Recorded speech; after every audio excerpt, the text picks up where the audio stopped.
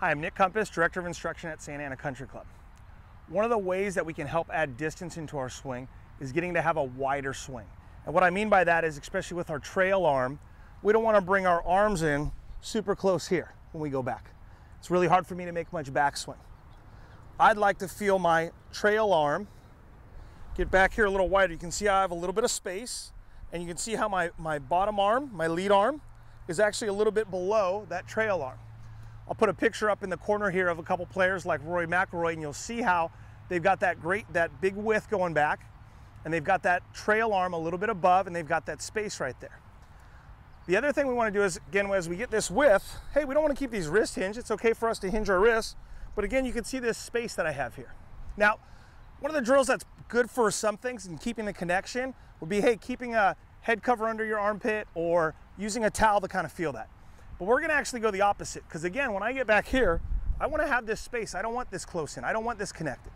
So we're gonna kind of do this the opposite way. We're gonna take a head cover, we're gonna put it in our, kind of in between our bicep and our ribs right here. And what we're gonna do in this practice swing, if I didn't get the width, we can see how this head cover is gonna stay here.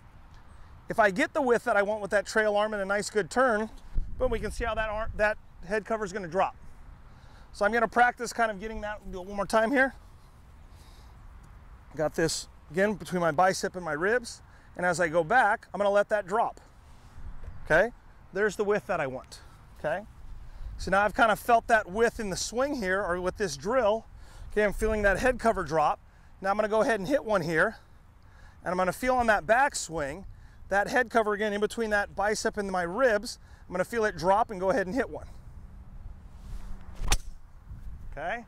Felt good width, felt like I got good speed there from that width. So again, if you're struggling in the backswing with a little bit of distance or kind of getting this arm in here a little bit too close, that's a good drill for you to help you feel that width in the backswing. That'll get you to play better.